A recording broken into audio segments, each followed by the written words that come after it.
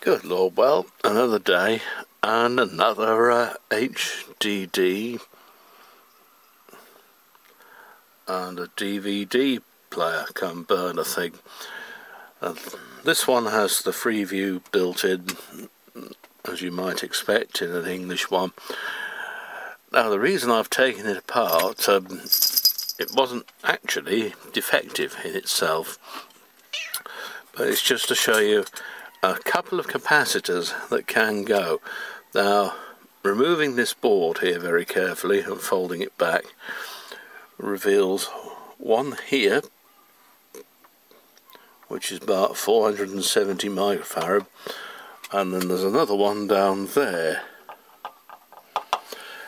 And it was these that were bulging on the black one I originally found, the DMR-770 I think it was called. Now on this one everything works, although I think I'll be dusting that fan before she goes back together again, among other bits. Hard drive is okay, it's a Seagate one rather than the Samsung, or was it a Hitachi device in the other one. All seems to be in working order, but alas, somebody had spilt coffee with sugar in it or some such in the remote. The two tiny screws in the back in the battery compartment, but the thing pops together, and it is a little bit of a cow to get into. I've tried not to damage it too much while doing that, and then clean the pads out. The buttons are nice on here because they're moulded as one thing, so you can't lose them as such. The only one that is a loose fitting is this, and this can only go in one way. And of course we know the OK button is in the middle, don't we? So they've made it very easy indeed to work on. The caps I'm looking at here are not the same ones that were in use on the other machine. Don't know if that will help any, but one is right next to this vertical board.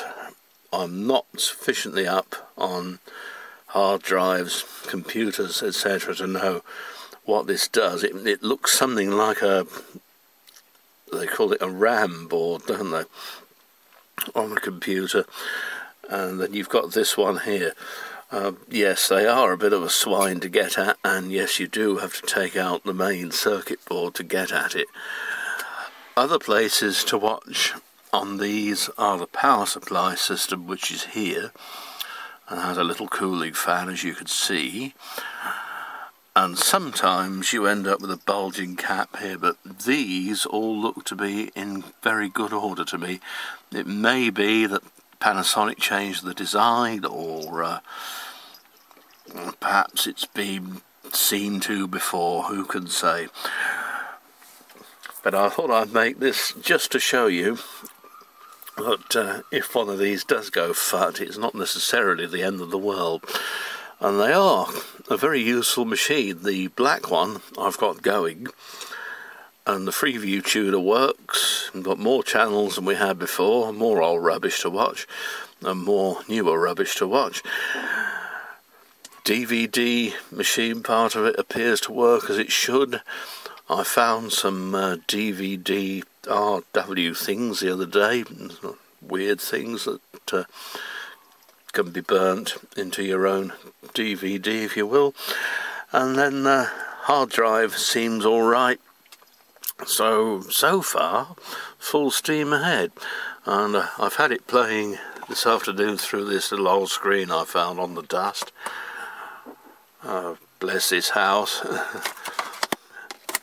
That's more the sort of equipment I do work on, usually, that they show on there. It's a film from the, well, I suppose it would be the very early years of the 70s or late 60s perhaps.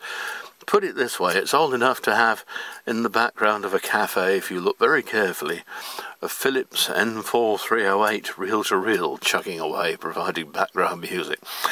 Anyway, hope you liked it, and from me and my little helper, who has come round as he often does, goodbye for now.